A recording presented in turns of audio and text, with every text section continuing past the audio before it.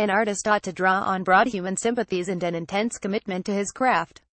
In both respects, Charles Church qualifies. As a youngster, he set off for art school, in search of instruction, and found it a worthless curriculum. There was no copying of old master drawings, no drawing of any kind, no still lifes, no painting from the nude, no attempt to hold the youngsters' noses to the grindstone of technique. He could have majored in acrylic, self-expression and pretentiousness.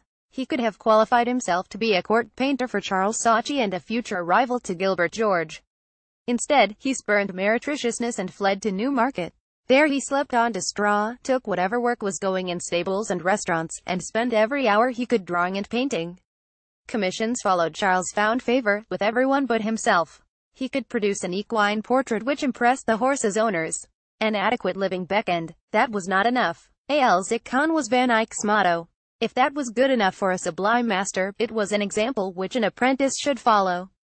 So Charles set off to study at the finest art school of this era. In Florence, an American called Charles Cecil teaches art properly. He is a perfectionist. I have not met this other Charles, but from what I have heard, he is a fascinating and complex character. In an age when the artistic canon, after more than 6 centuries of hard-won excellence, is under continuous threat, Charles Cecil plays a similar role to those embattled monasteries off the west coast of Ireland that preserved European civilization during the Dark Ages. He has been lauded by a third Charles, the Prince of Wales, the most important benign ascetic influence in modern Britain.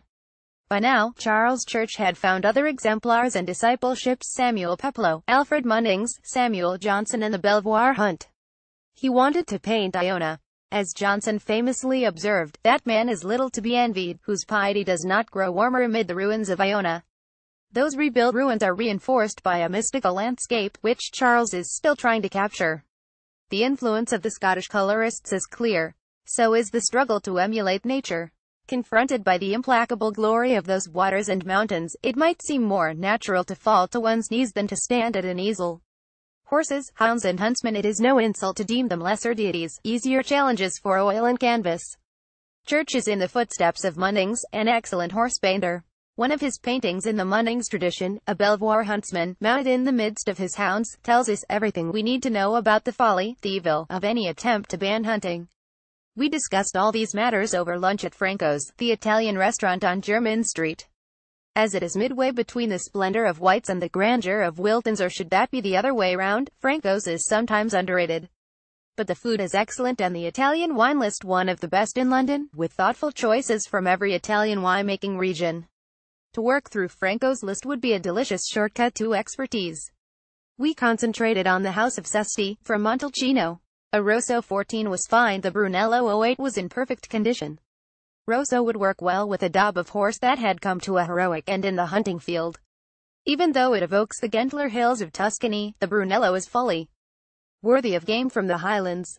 Charles has an exhibition opening next week, in Gallery 8, Duke Street, St. James. Round the corner from Franco's, that is a happy juxtaposition.